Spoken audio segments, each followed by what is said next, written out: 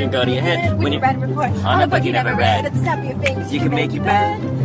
That's what I said. Everything is not. It's not yet. It's all the same, all the same, all the same. Fun for everyone else. Then it just started getting dark. Like there were accounts that were dissecting me down to my body, to my face, to my features, choices I've made, telling stories.